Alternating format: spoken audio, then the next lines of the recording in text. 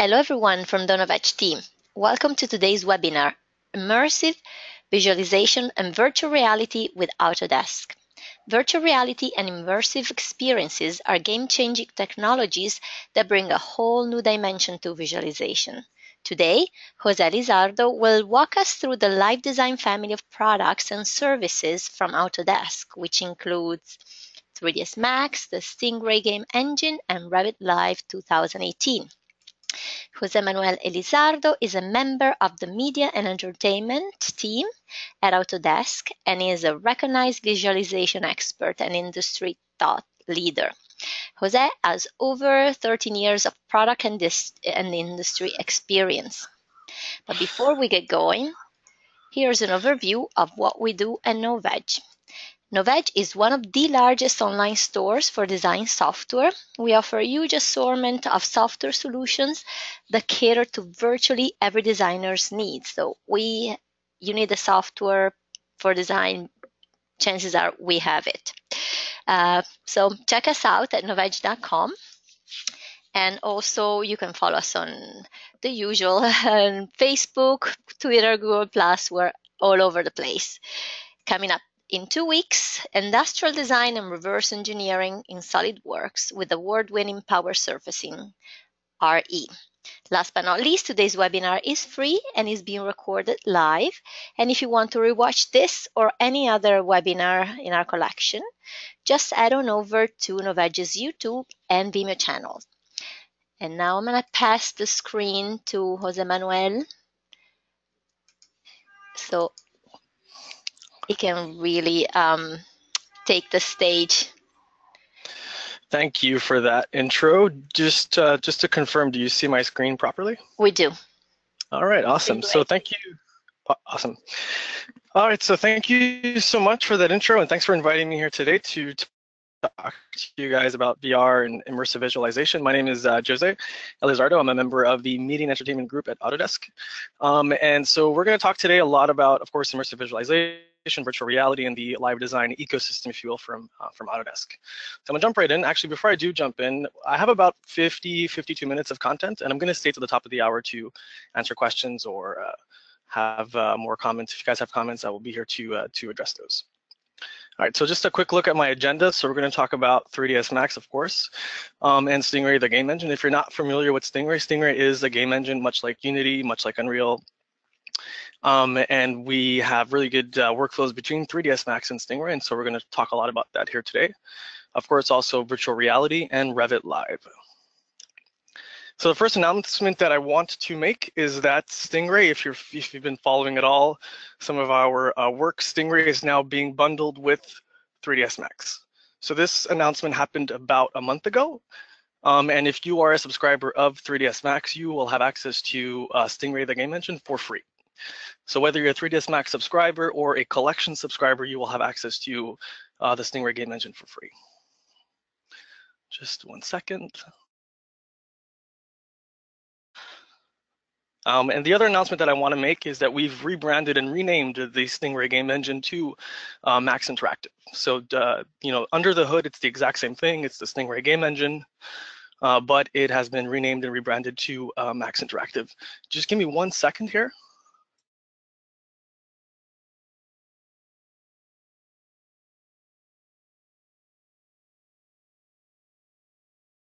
All right, so sorry about that. I had a little technical issue there to deal with. All right, so let's jump right in and talk about this Max Interactive workflow with 3ds Max.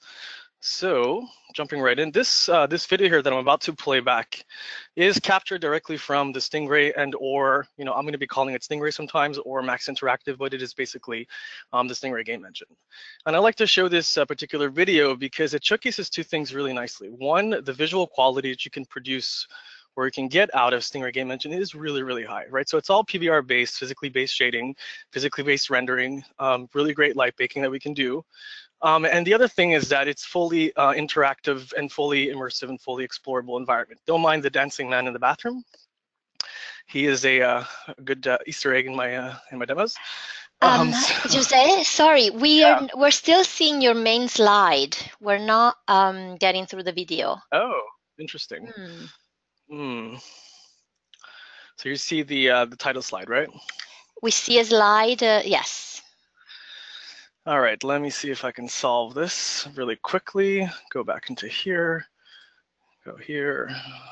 We should be able to see this. Close that. Yes, we Let me see know it now. Yeah. you see it now, and if I We switch do. slides, do you see my Yes. agenda? Yes, All we right, we're back finally on see track. the agenda. Okay, I'm so thank sorry you. about that. I was sharing the wrong screen on my GoTo. No problem. So let's keep going. All right, so back to the video that I was showing. This is an example of an interactive visualization that you can produce out of a game engine like Stingray. And like I was saying earlier, I like to show this because it showcases two things really well. One is the visual quality that you can produce out of Stingray. This is very high quality rendering, all real time. It's all PBR based, really great light baking, really great post screen effects too, like blooms and screen space AO and screen space reflections.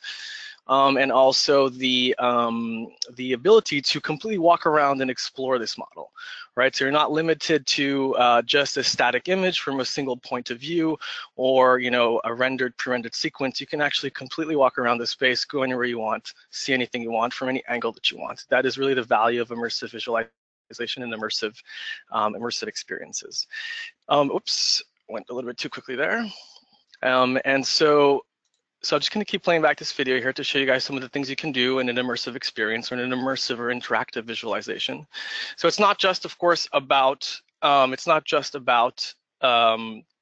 visual quality and being able to explore things and walk around, but it's also the ability to change things on the fly, make modifications, and see how those modifications will affect the overall space.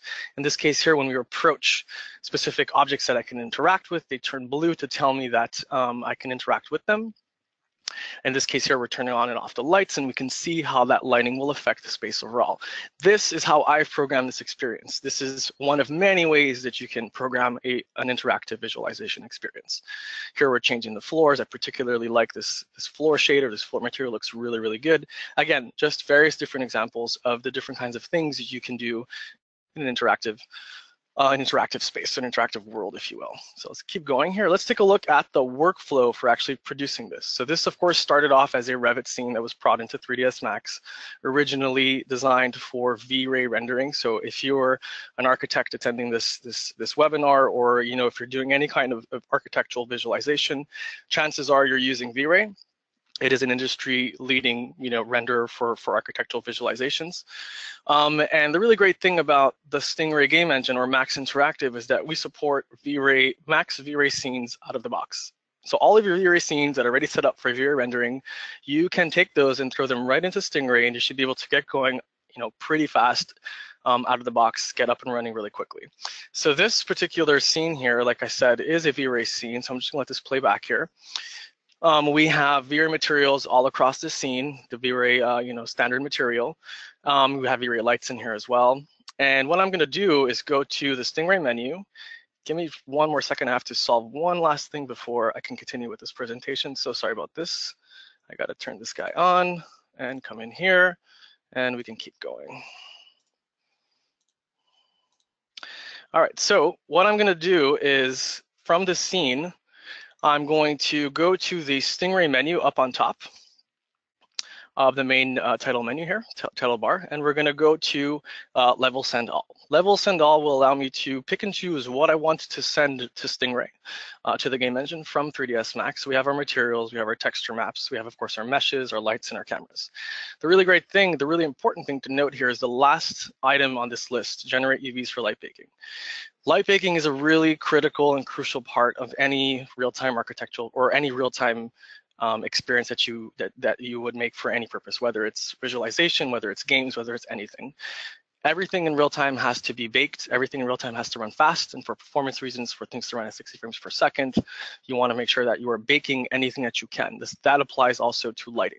So you never want to keep lights dynamically activated in the sense that they're always calculating at every frame. You want to bake that lighting down to your meshes so that you are not calculating lighting every frame, or else you can never run at 60 frames per second, which is the minimum requirement for most platforms. And to generate light baking, your meshes, your objects themselves need to have what we call a secondary set of UVs, UV coordinates. Typically, you do that manually. You can unwrap your objects, give them a secondary UV channel. But what Stingray also has is an automatic unwrapper, and we can access that automatic unwrapper directly from 3ds Max when sending our assets into Stingray. And of course, the process of doing so can be a little bit long because it's going to unwrap every single object, but the inverse, doing it manually, can be hours and days of work. So where this might take an hour to send this into Stingray because it's unwrapping every object, you're saving literally days of work. So we keep going here. We basically send everything. We're going to put these two guys side by side so we see what happens. When I hit the send button, of course, this is dramatically sped up for the purposes of the presentation, but this process probably took about an hour to send everything over into Stingray, again, saving you days of work. And what it's going to do, it's actually going to recreate the entire level completely. And it's going to have all my secondary UVs, and all of my materials are going to come through because it supports sphere materials. And within maybe an hour's worth of work, I have an entire level that is completely rebuilt based on my Max scene.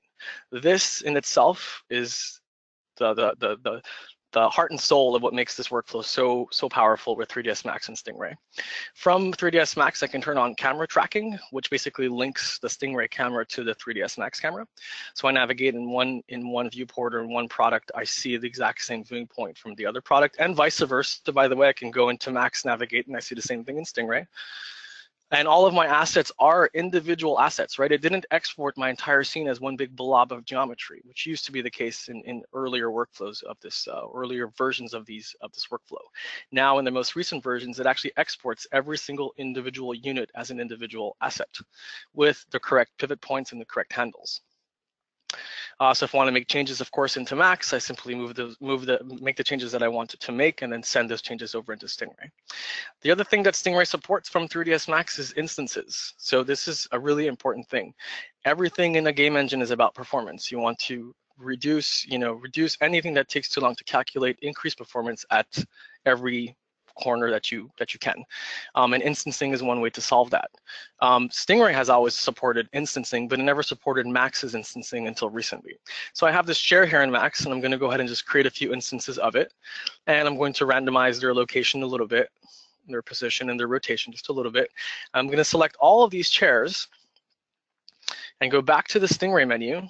And I'm going to go level send selected this time, not the entire scene, just what is selected. And in this panel, I'm going to make sure that update existing assets is disabled. What this is going to do, it's basically going to send the positional and rotational information only of each instance and send that into Stingray, and Stingray itself will instance the chair within its project. And this process that just happened really quickly, that was not sped up. That literally took half a second because all it's sending is positional and rotational information. If I select any one of these chairs in Stingray and I locate its asset in the project browser, I see that they're all pointing to the same chair. I don't have 8 copies of this chair. I have one chair that's being instanced 8 times. That's a big distinction to make. It's a little bit nuanced, but it's a really important distinction to make. So we keep going here. We can add more assets. I'm going to use the 3ds Max asset library to get assets that I have on my hard drive. This is an external product. If you don't have it, it's for free. It's available on the Apps Exchange store. It works with 3ds Max, and it's basically a way of gathering your libraries of assets that you may have either locally or on network drives and have them in one convenient space. So you have these folders here that contain my assets themselves. We have these nice large thumbnails to view these assets with. Lots of metadata assigned to these assets. You see here on the right-hand side, when I select the radio, for example, I see all of the metadata associated with this radio. I have a path to the actual location on disk. I can remap dependencies from here. If I had missing textures, I don't have to open up Max. I can do it all from here. And if I want to bring these assets into Max, there's lots of different ways of doing that. I can merge them in, which is what we're about to do, but I can also replace assets from Max with objects from the asset library. I can object paint them in, I can XREF them in, et cetera, et cetera. So this here, we're going to drag and drop the radio, push it into our Max scene, and we're going to select and place to position it on the ottoman really quickly using the Y key. And then from here, what I can do, again, just like I did with the chairs and the rest of the scene, I'm going to go Stingray, level send. It sends over the radio. This radio also was set up for V-Ray rendering, so it's got all V-Ray materials with diffuse maps and bump maps and glossiness maps and roughness maps. And all of those maps came through as you see here. Everything has been maintained. I can turn on and off the individual maps to see what this looks like, but the entire radio and all of its integrity came in with one click. So the next thing I like to do here, and you know, just to kind of reiterate what's going on or kind of take a step back here, you know, we started from nothing. We had a scene in Max and we had nothing in Stingray. And I like to show this because it shows how to go from nothing to pretty much everything, or, you know, to a really nice looking visualization in really straightforward and intuitive and relatively simple steps. So the first step, of course, is bringing our geometry in. The next logical step in all this is to bake down the lighting. Right now, it looks all a little bit flat. It's reflecting weird things. We're going to solve all that. So Stingray has a really powerful light baker. It's GPU based. So the better the GPU you have, the faster this process will take or will go. And it's based on a couple of, there's a few settings in here, but the two most important ones I would say are the first and the second, the light map resolution and the total sample passes. Basically, this is a progressive refinement solution. So it's going to progressively calculate the light bake depending on the amount of passes that you give it. So if you want to have a noise-free or a grainless solution, you give it more passes. So of course, the more passes you give it, the longer it will refine for, the better, the cleaner the solution will be. And your light map resolution is basically how big do you want these light maps that are going to be calculated to be. So the bigger that number, the bigger they will be, the more quality they will have, right? So they'll have more detail in them, but they will also be longer to calculate, and so they will take longer to refine, and they will be heavier on the graphics card on runtime. So when you play back your scene or you try to to walk around and explore, you need to have a better graphics card to be able to support those larger light maps. The default settings for this particular project are good enough. So I'm going to hit go, and notice everything turns black. So this is basically what's happening. It's progressively calculating those light maps for each individual object. I can visualize my light map resolution using this viewport display called light map texels. This basically shows me the resolution of the light maps using this black and white checker pattern. And also this tells me if I have any problems with my secondary UVs, if I have any stretched UVs, for example, I can see that issue. I can detect those issues using this kind of this viewport filter. What we can also do is, in the light baking panel, the light map resolution setting at 30 right now is a global setting for every asset in the scene. If I wanted to individually tweak the light map resolution for specific objects that might be in the foreground, I might want them to have a higher resolution, and objects in the background a slightly lower resolution, or objects that are unimportant, for example, might have a lower resolution. I can change the resolution on a per object basis as well. So I can grab this radio, for example, and I can go to its parameters and say, hey, my light map resolution, I'm going to double this to 2. So now when I re-render, rebake, it reduces that or increases that resolution by making the squares a bit smaller. It's basically how to look at that. We can also visualize the actual light map solution itself, so stripping away all of the texture, all the diffuse information, all of the light or the reflection information. Get rid of all that and just look at your light maps or your baked lighting solution. This is what it currently looks like, and this is progressively refining. Now, this particular point of the video here is sped up to showcase what is happening over time, but this is what you would let refine for, depending how long it would take until you have a clean solution. This particular project took about an hour and a half to refine to a clean lighting solution. And what you see here is the result of that 1.5 hours of calculation time. So now that we've got light baking in, well, we've got our assets in first, of course, then we bake the lighting on those assets. The next thing to do is handle reflections. Just like lighting, you want to bake your reflections down as much as possible. You don't want to calculate reflections in real time, or because you wouldn't be able to run in real time. So we do that in Stingray using something called light probes. So we go to the create panel. We have an object here that's called a reflection probe. So we're going to put this into our scene, and we are going to just position it, depending on the size and the space. There's lots of ways of adjusting these, but for the purposes of this particular space here, these two in the living room and in the kitchen are good enough. And we're going to go to the Windows menu item there, go to lighting and say bake reflection probes. And this is going to go ahead and take those probes, look around each of the probes and see what the probes see, and create those reflection maps on all of the reflected surfaces in the scene around them. And notice that just that one click, one reflection probe bake, and things start to look a lot better. We have much nicer reflections. It's actually reflecting the things around them, not the sky in the background. The curtains are being reflected on the ground, the sofa as well, the kitchen countertop, et cetera, et cetera. So much nicer results, much better results in terms of reflections just by adding those two reflection probes. The next step, or the next thing that I like to do when I'm creating these visualizations is to start tweaking the default shading environment entity in Stingray. Every project in Stingray has one.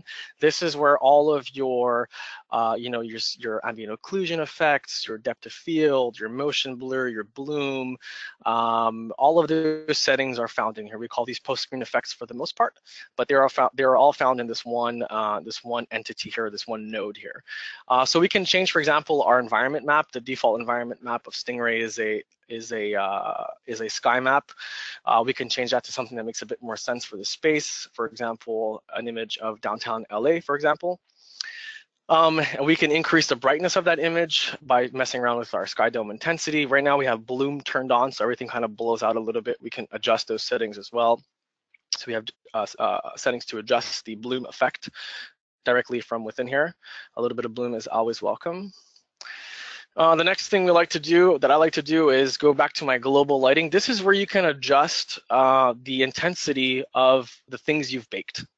For example, my reflection tint will increase those reflections or the brightness of those reflections that I baked using those reflection probes a little bit earlier. So if I think my reflections are a little too dim, I can increase the value here to pump those up a bit or boost those up a bit. Same thing with baked diffuse tints. My lighting solution that I baked a little bit earlier, if I want to increase the brightness of that effect or of that result, I can use my baked diffuse tint here to increase the overall lighting of the scene or brighten up the scene a little bit. What we also have is tone mapping or exposure control. Anyone who's doing any kind of rendering with any render, V-Ray, Mental Ray, Arnold, you name it, is familiar with exposure control. We always need a bit of exposure control to tone down or tone map our scenes. Stingray has exposure control, but it also has an automatic exposure control, which is really cool. So we're going to go ahead and add that guy in, and this basically reacts to where you are in the scene and the lighting conditions of where you are found. So if I go, for example, into this darker area here near the sofa, it adjusts the exposure to compensate for the lighting or the lack of lighting in this space, but of course it blows out the background that's a little bit, that was already brighter. So this, this automatic exposure is pretty common in most video games that you would play out there that are based on most modern day game engines. Stingray also has those capabilities. We have ambient occlusion. This is screen spaced ambient occlusion that we can turn on. We can also visualize this screen spaced AO as a pass on the viewport, so therefore removing everything else and just showing the AO. So we can turn that on and we can see exactly what the AO is looking like as we adjust our settings. This is a really good way to make accurate adjustments to AO. And then when you come back to the full rendered, of course, it just comps that over on top of your the rest of your effects. So lots of settings in here to adjust that. We also have screen space reflections. This is really, really important. This combined with baked reflections really help bring your project to life, in my opinion. So where baked reflections are going to look at the overall objects around you and bake the overall, those overall objects onto your reflected objects, screen space reflections will actually look at objects in close contact to one another and reflect each other. So it's real time. This is calculating real time reflections. It's not like ray trace reflections, but it is still real time. And so there is a cost associated with calculating reflections in real time. You need to be wary of. So if you're doing anything with VR, if VR is your output, depending on your graphics cards, this is the kind of stuff where you want to start gauging and adjusting. And there's ways in Stingray to gauge how much performance you're gaining or losing with a particular setting. You can actually go in and really look at the fine tune exactly what is costing you the most. But just keep in mind that most of these effects on a default shading environment entity, like screen space AO and screen space reflections, these are effects that will affect performance for sure, because they're being calculated in real time. But you see how this affects the overall look. It helps things, tremendously by having objects reflect one another. It really just brings everything to life. All right, so we also have, of course, depth of field. I particularly like to add a little bit of depth of field to my projects. It's really intuitive. Stingray's depth of field, you basically define a focal region and focal distance, and you define how much things are blurred in the background versus the foreground. It's very straightforward, it's very intuitive, it's very easy to use. All right, so up until now, we've seen how to get content into Stingray, / Max Interactive from 3ds Max. And now let's take a look at how to bring in animations, because it's one thing to make things look good, but you want, of course, the whole point of going into real time is to add interactivity, add behaviors, add animations, and trigger those animations. That's the whole fun part of game engines. So we're going to use a very simple example of a door that is animated, and we're going to bring that animated door into Stingray / Max Interactive and see how we could trigger those animations. So if I scrub my timeline here, you'll notice that from frame 0 to 100, the door opens, or closes rather, and then from frame 100 to 200, the inverse happens. These animations are typically called animation clips when two animations are found on the same timeline. This is very typical of game workflows, or if you had a character that you were sending into a game engine, the character might, have a walk cycle, a run cycle, a crouch cycle, a falling cycle. All of those cycles or those animations would be found on the same timeline. You'd want to divide those up as animation clips. This exact same principle applies to anything else, for example, these animated doors. So we want to send these two clips, the door opening and the door closing, individually. To do that, inside of Max, we have a tool that is called the Games Exporter. So if I come to the Max application button, and I go to Export, and then I go to Export Games Exporter, this is the utility that will allow you to do this. So we're going to define what we're exporting. We're exporting our selection.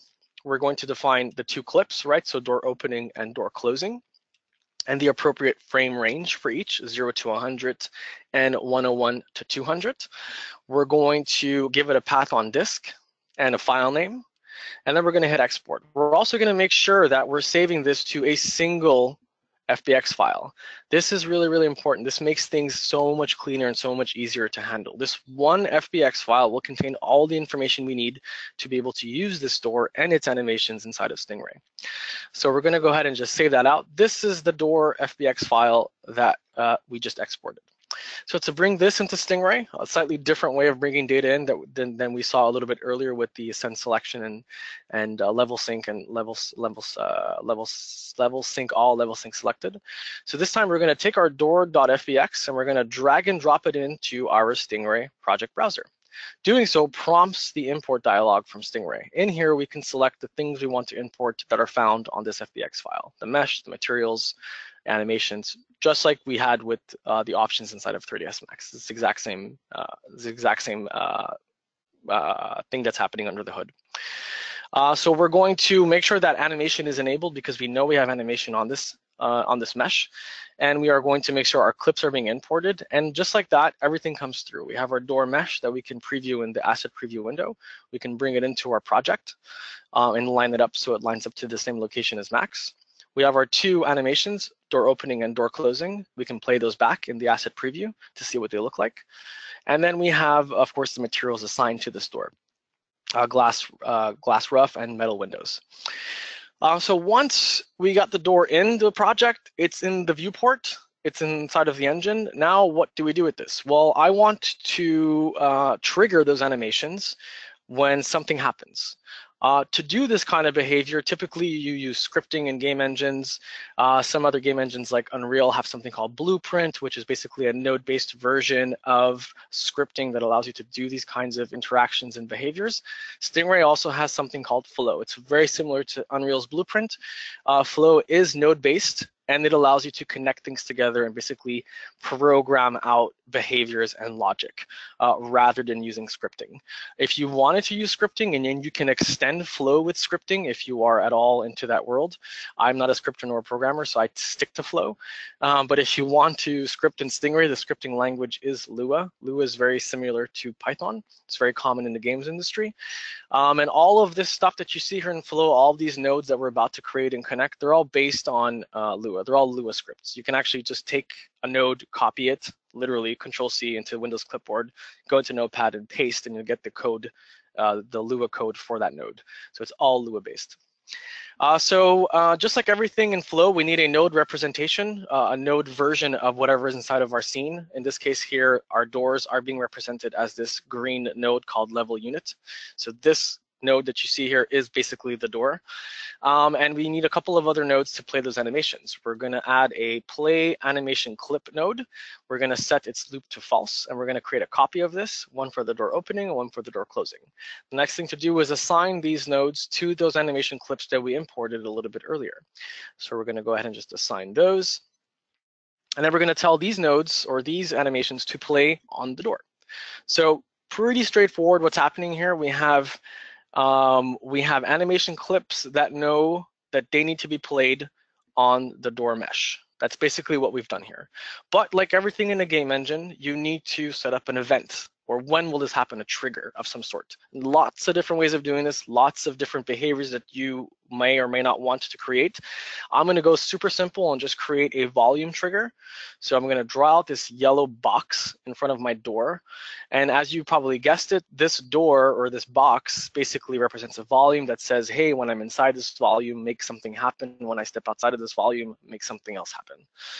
So we're going to bring our volume trigger into Flow, and we're going to connect this up. We're going to say, hey, when I touch the volume trigger, play the door opening. When I untouch the volume trigger, play the door closing. When I want to test this out and see what this actually behaves like, or what the behavior of this will feel like in game or in experience, I can hit the play button, green play button on the upper left-hand side of the screen, and this will play test my level. So let's go ahead and just do that and see that I'm a person, I'm a character, I'm walking around, I'm colliding with things. When I approach the door, it opens. When I walk away, it closes. So very simple example of how to set up animations, but that's basically what you do for most of the things you want to do. And then the event and how that animation is triggered is really up to you. There's lots of different ways you can set it up with keyboard key buttons if you wanted to, or controller buttons, or lots of different ways. Another workflow that I want to show you is how to reuse assets from one project to another. So in this case here, for example, this chair, if I wanted to reuse it in another project, what I would do is I would right-click on it, and I would say find the asset in the project browser.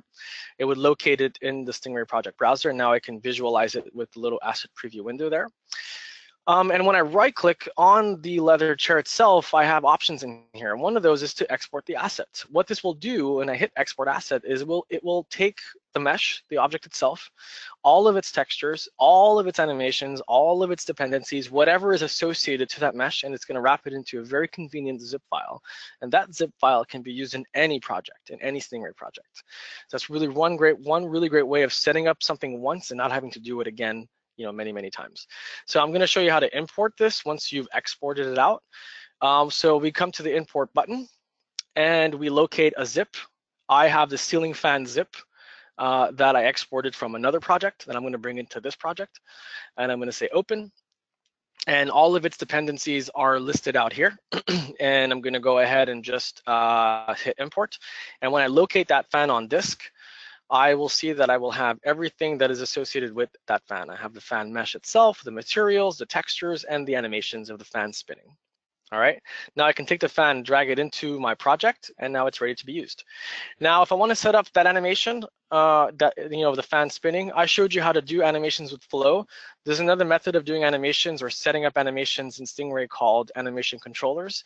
It's a slightly more sophisticated way of setting up more complex animations. If you wanted to blend between animations, for example, I come back to the character because it's really the best example to illustrate this. But if you had a character that's running and then walks, and you want to blend between the walking and the running, you would use animation controllers. I'm going to use it just to play back the animation spinning, the fan spinning, to illustrate how it works. And the really great thing about animation controllers too is that they actually play back in engine, in the viewport here, unlike flow, which only triggers things when you actually execute the level, when you hit the playtest button. So if I want my fan to continuously be spinning inside of my viewport, I would use an animation controller to do that. So to create an animation controller, I'm going to right click on my ceiling fan skeleton, and I'm going to say create an animation controller. Give it a name, of course. And then we double click on the little running guy controller there. We have an empty node that comes with every animation controller. I'm just going to scrap it, click on it and delete, and right click and say create a new clip state. This clip state allows me to connect to an animation clip that I might want to connect onto this fan. In my case here, it's the fan spinning. So we're going to go ahead and just assign that ceiling fan. And if I wanted to, I can increase or decrease the speed at which this animation is playing back using playback rate that's currently set to 1. If I wanted to play back faster, I would of course increase, and slower, I would decrease it. Save this out, and now my fan is playing back, it's spinning in the viewport. Something else we could do, and this is quite powerful, I can take an asset from Stingray, for example, this fan. We're going to stick with the fan for now, and I'm going to right click and I'm going to say send to 3ds Max. This will send the asset and its animations and its textures into 3ds Max, where I can make adjustments and then push those adjustments back into Stingray. So the whole workflow is back and forth. It's Stingray to Max, it's Max to Stingray. The whole ecosystem works really, really well. So it gets pushed into 3ds Max. You see we have our fan. If I just adjust my timeline here really quickly to get the right frame range, you see that when I scrub my timeline, my fan is spinning. So let's go ahead and make an adjustment. I'm going to make a bogus adjustment to this fan. I'm going to add 4 propellers. Of course, this doesn't really exist, but the point is to show you that we're changing the fan itself. And we're going to go back to Stingray. This time we're going to say update. And it's asking me if I want to override the file in the Stingray project. I'm going to say yes. And just like that, it updates to 8 propellers. Now, what just happened there? It's pretty significant because that fan is in engine, it's all in real time, it's playing back an animation, and I basically went under Stingray's feet and removed everything associated to that fan while it's reading the fan data, and it just took it all in and kept going.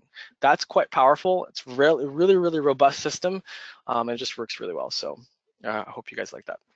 All right, so now that we've kind of gone through the gamut of the workflow, there's lots, of course, that can be shown. But we only have an hour together, so I'm going to keep going.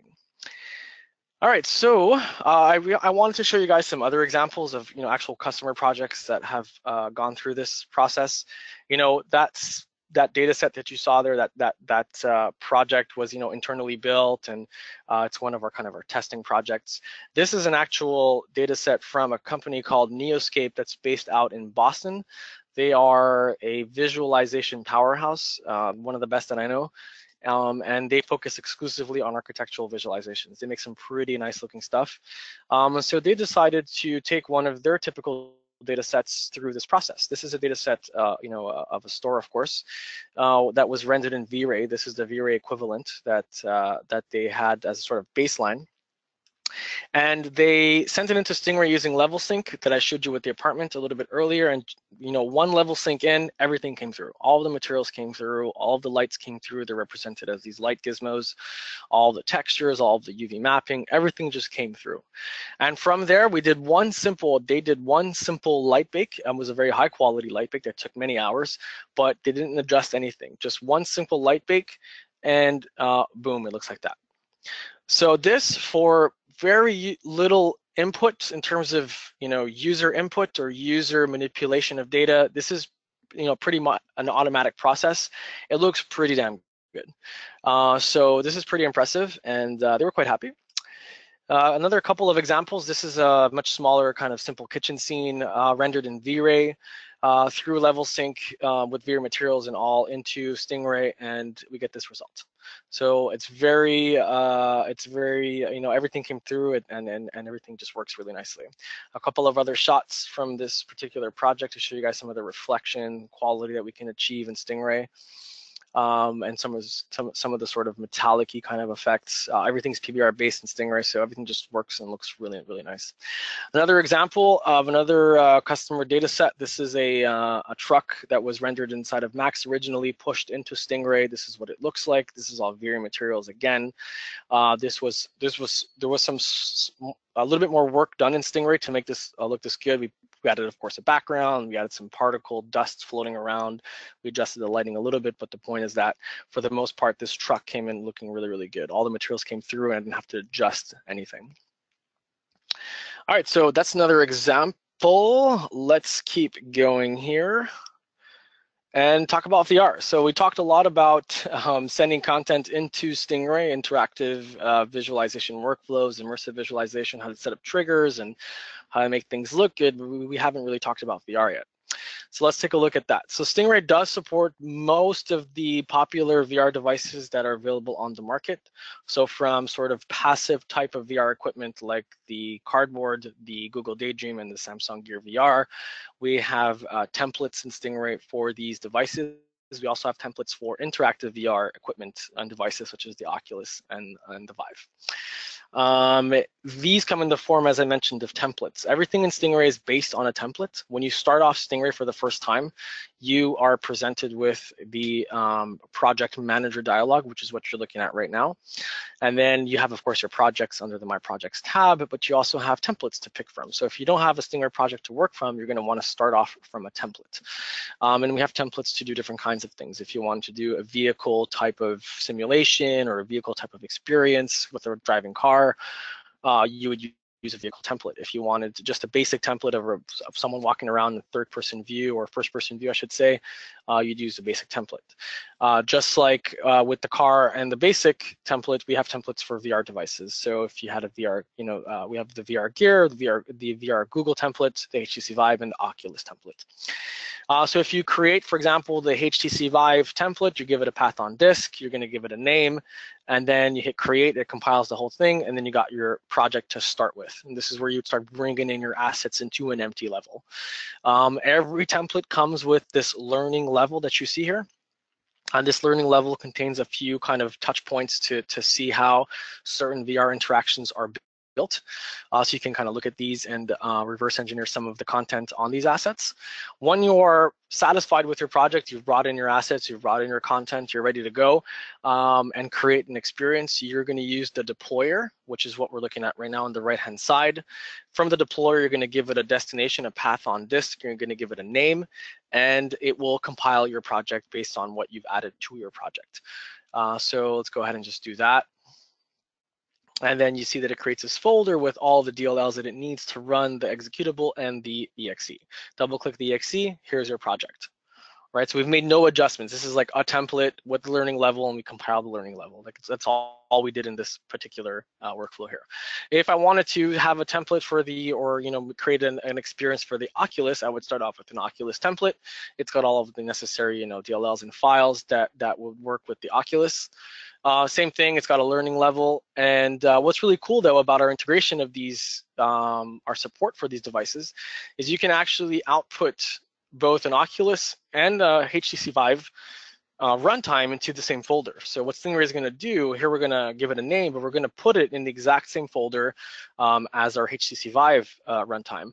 And what it's going to do, it's going to look at the folder and find the files that it's missing, the DLLs that it's missing, and just add those. So it won't duplicate assets or duplicate DLLs, but this makes it very convenient to create both an Oculus and a VR experience in one folder and give it to a customer. So depending on what type of device they have, they just need one single folder, one single zip, and they can run either the Oculus EXE or the HTC Vive EXE from one folder that you provide them.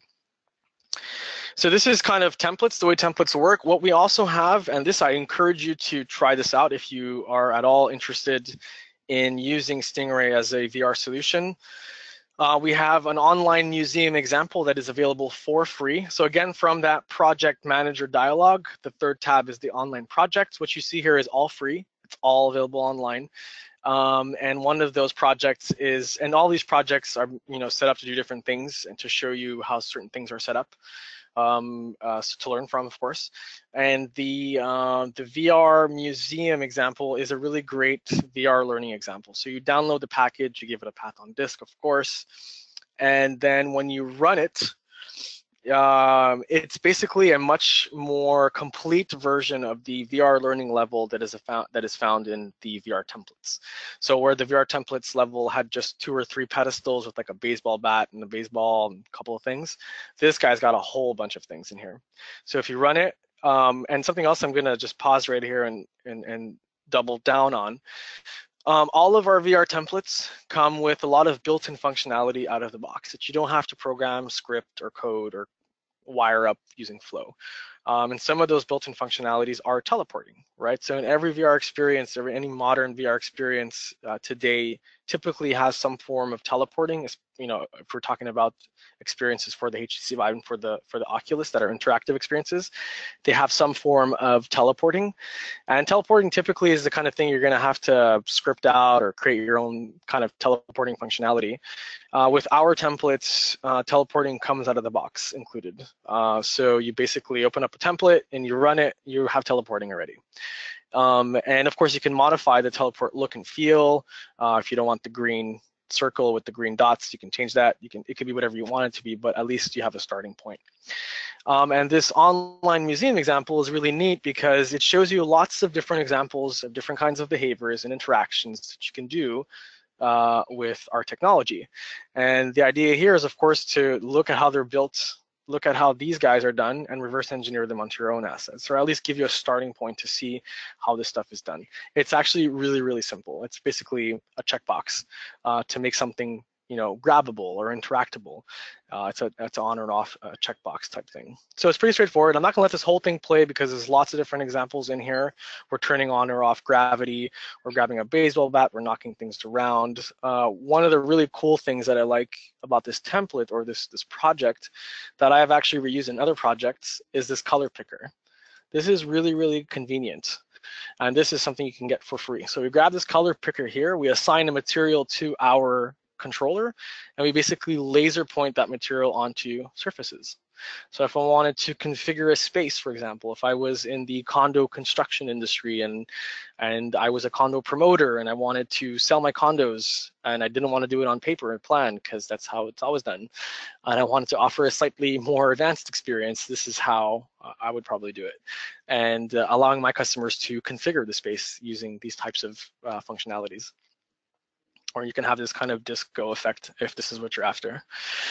All right, so enough with this. I won't let the whole thing play because it's a little bit long, but needless to say, the online museum example, if you're at all interested in learning how to do some VR stuff and cool triggers and interactions, I urge you to take a look at this.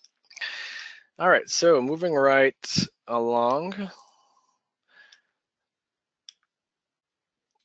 My clicker is not working, interesting. All right, let's keep going. There we go. All right, so this particular example here is the VR version of that apartment scene that we were working with at the start of all this, just to show you that we did bring it into VR. It looks just as good. It runs just as fast. Teleporting, again, part of the template, all for free, all included out of the box. We have triggers in here that we can turn on or off certain things, turn off the TV, turn on the TV.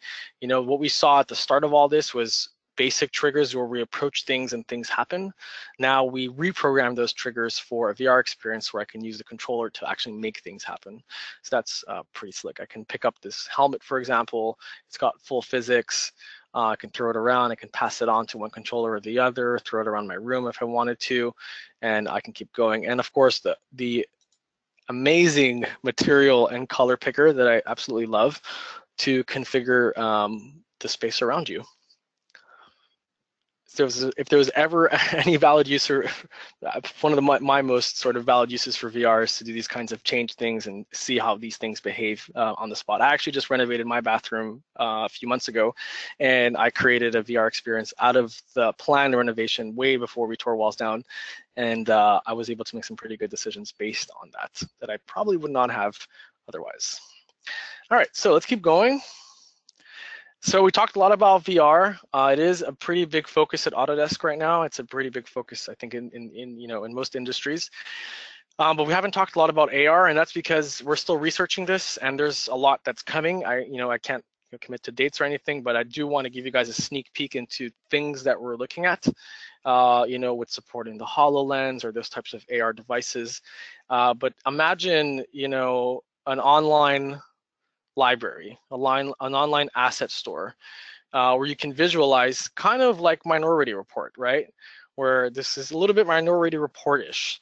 So you can pick and choose things on the screen that appears in front of you, only that you can see, and you can take these assets, put them into your space, and see how they actually look and feel and behave in your space. This is what AR allows for, and this is really, really exciting technology, and this is the kind of stuff that we're actively researching on how to implement. And this is just a sneak peek of the kind of stuff that will eventually, hopefully, come down the line. And this is very futurist and very Minority Report-ish, but this is not all that far off into the future. This stuff is all doable right now with the technology that exists. It's all really exciting. All right, so we talked a lot about Max and Stingray and the workflows between those two, but let's take a look at Revit Live. So if you're not familiar with Revit Live, it is based on Stingray technology. And because of that, it's part of the sort of live design ecosystem. But Revit Live is a few things, and I want to touch on what those things are right now. So one, it's a cloud service. We call it the data prep service, and this is really where the value of Revit Live lies in. Basically, it takes your Revit model, and this is, of course, a service that is exclusive to Revit. Just want to clarify that. As the name of course implies. It will take your Revit model and it will process it and it will create a real-time ready or real-time friendly version of your Revit model. When trying to go from Revit to real-time, the biggest hurdle is all the optimizations that typically need to be done by a person, via 3ds Max. Revit Live's core value is that it removes that need and does it for you automatically and does it on the cloud. It does it really, really fast. So it's also a series of applications. So we have the Revit Live editor and the Revit Live viewer, which are actual applications that you run on your computer. And then it's also part of what we call the live design ecosystem. Is Revit, Revit Live, Stingray, and 3ds Max. Because Revit Live is based on Stingray tech, it's part of this overall ecosystem. So a quick little kind of diagram of the actual workflow. We're going to step back a little bit to see what's going on here. So we go from Revit to Revit Live, which is the cloud service. And on the cloud, we're going to run a bunch of processes and algorithms and optimizations on your model and get it ready for real time. So we're going to optimize geometry. We're going to reduce object count, merge objects together. We're going to convert materials because Revit materials are not compatible in Stingray. We're going to automatically animate doors. So when you approach doors, they will open, and when you walk away from doors, they close. We're going to create automatic navigation meshes so that you can auto-navigate your scene without actually moving in your scene. You just click somewhere and it brings you there automatically. And it's also going to set up colliders so that you don't go through walls, you don't go through floors, you don't go through doors that are not open. That kind of thing, that kind of stuff it's going to do. It does all that on the cloud, and once that's processed, you download a file that you can then view inside of the Live editor. The Live editor allows you to make some minor adjustments to your experience, to your presentation, and then publish to the Live viewer for either of the VR devices that are supported, which is the Oculus and the HTC Vive, the iPad Pro, and Windows, of course, platforms. And what I also want to kind of mention real quick is that Revit Live is a couple of things, right? It's very much a presentation tool, right? If you want to present your designs, you want to present your ideas in your projects, you can use Revit Live in a really nice way to do that. But it's also a design tool or a design review tool. We have customers that are using Revit Live to make design decisions and to validate and verify design choices at any stage in the design cycle or any part of the design phase. So early on, all the way to the end, they're validating, they're confirming, and they're checking things in Revit Live from a perspective that you just can't get from a still image or even from a 3D model on your computer screen from Revit. Walking around and exploring and going into VR with the click of a button makes this tool very, very powerful for many things beyond just a presentation. So let's take a look at the workflow, what's involved. So from Revit, we need to select a 3D view. So we're going to go ahead and either make a 3D view or select one if it exists. We have one. And whatever is visible in this view is what gets published to Live. So if you don't want certain things, certain components to come in, you need to hide them from the VG editor. So once you have selected your 3D view, you go to the Add-ins Go Live button. And you basically give it a path on disk and you hit go. It's as straightforward as that. There's zero user input. It just takes it and calculates it and pushes it up to the cloud, I should say, puts it in the queue, calculates it, runs the processes on it, and you download a file that you can then view in the Live editor. There are certain things that are not supported. Whatever is not supported will be listed in the Go Live window, and it'll ask you to fix those. For the most part, it'll fix them for you automatically. But for the most part, it is a zero user input type of experience. Once you're done processing, you open it up in the live editor, and this is what the model looks like. What you see here is the live editor, and it's based, like I said, it's basically running Stingray under the hood. It just has a much slicker and much more simplified UI on top of it. But this is basically Stingray. So from here, you can, of course, orbit around, fly around as if you're God. You can also turn into a person by clicking anywhere on the ground, and now you're walking around using the arrow keys. You can also click anywhere on your model to be taken there. This is that automatic navigation mesh that I mentioned earlier. I'm not actually walking through these stairs. The system is taking me there automatically. When I approach doors, they open to let me through, right? So this is that those automatic capabilities that come with Revit Live that are processed on the cloud that are generated for you by the data prep service. We can also adjust or access our views. All of our Revit views come through to Live. They're displayed on the right-hand side as these thumbnails. You can click on any one of these thumbnails to fly there or to swoop to that viewing location. You can delete views from here. You can reorder views from here. You can rename views. You can create new views. This is the kind of editing capabilities that come with the Live editor that you cannot do in the Live viewer. You can also display those views as these pins that you can click on to be taken there, just like as if you clicked on the thumbnail. Same process there. I don't particularly like seeing the pins, so I hide them. And you can also go back into, of course, to orbit view, orbit mode. You can disable all of your textures if you just want to look at massing. That kind of effect. You can remove all the coloring and all the textures from your model. You can also adjust the time of day or day of year based on Revit sun and sky. So you can turn into a nighttime shot if you wanted to. You can turn on and off your artificial lights using the L key. All of your BIM data from Revit is maintained. If I turn on my info button here and I click on any one of these family objects, I get all of the BIM data associated with those families here. All this is persistent and is maintained inside of Live as well. And once I'm satisfied, I can go into this present mode here, which basically strips the UI, and now I have arrows on the left and the right-hand side to cycle between the views that I've defined in the view editor on the right-hand side. So this is basically that presentation style or presentation mode. Once I'm done and I want to publish this for a customer to see, I can publish to Windows or the iPad, and this file that will be generated, it's a .live file. This can be sent to anybody without an active subscription of Live. All they need is the Live viewer. The Live viewer is available for free to all, and they can view your model. So we also have a very slick help overlay. If you want to see what all these buttons do, you click on the help button on the right-hand side, and it overlays the help there.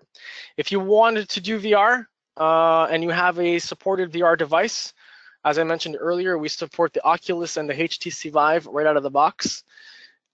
You would simply connect your device in, hit the VR button on the right-hand side, and it goes straight into VR. Zero configuration. This is really, really powerful and lots of fun. And the VR implementation that we have for both devices is pretty slick. You have automatic teleporting with this laser pointer that appears from your controller when you hit the trigger key, allows you to go anywhere in your model. And you also have this really slick mini map that we're about to take a look at that turns you into this sort of godlike view where you can laser point into your scene in any location and go there. And once you're done with VR, you hit the escape key and it goes right back into non-VR mode or regular mode.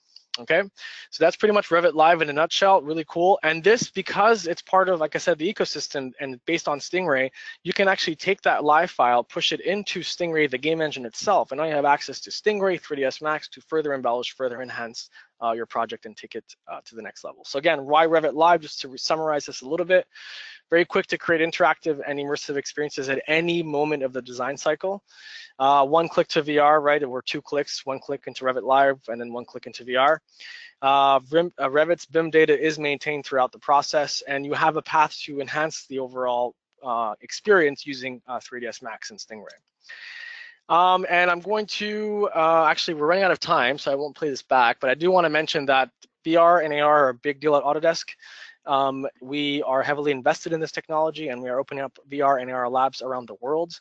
What I would typically play here now, but we are running out of time, is our VR lab in Munich, Germany, which basically contains all the latest and greatest VR and AR technology, hardware, as well as all of our software that supports these technologies. So if you're ever in Munich, stop by, take a look, and we're building these sites all over the world. So it's a matter of time before it's in a city near you.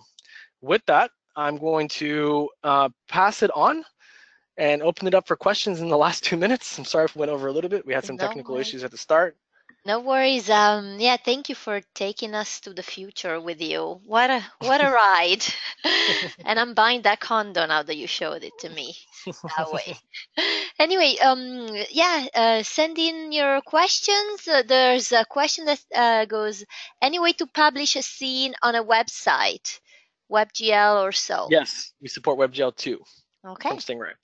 Yep. And then the question that came just as you were starting off, the location looked off between Max and Stingray. The location. Yes. I'm not sure what that means. Maybe the camera angle? Is that what's being asked? Let us know, Matthew. Yes. I'm not sure, but let's see if Matthew can. There might be a camera frustum difference between Max and Stingray. He's saying the location of the boom box on the Ottoman. Oh, I don't know about that. I'd have to go back and look at my workflow. Maybe it is a little bit off. Okay. Who knows? Thank you, Matthew. Yeah. I don't see any other question. I think we're all speechless. Okay. Now, can this be combined with a 360-degree cam? A 360-degree cam. I'm gonna say I'm not sure. I think. I mean, I understand the 360 cam workflow inside of Max to create a render. I don't see why it wouldn't work. You would probably have to, custom build that 360 cam inside of Stingray. There's no VR camera, for example, inside of Stingray. But if you know scripting and you are comfortable with that, then there's no reason why that shouldn't work. Cool. All right, this is it then. I'll have to take the screen back to the past. Sorry for the old past, configuration, 2D slides. And I want to thank everybody for attending today. And I want to remind you to visit our webpage at novedge.com, where you can find Revit Live, 3ds Max, and the entire line of Autodesk products at the best price. And for information on the latest specials and new releases, join the Novedge network on Facebook, Google+, or Twitter. And remember, in 2 weeks, we will present a webinar on industrial design and reverse engineering in SolidWorks with power surfacing, or RI. And to watch today's webinar or previous ones, come check out our Novedge YouTube channel and Vimeo channels. Our webinar playlist as webinar for every software taste. Thanks again for joining us today. Thank you, Jose. Have a wonderful day, everybody. Bye-bye. Thank you.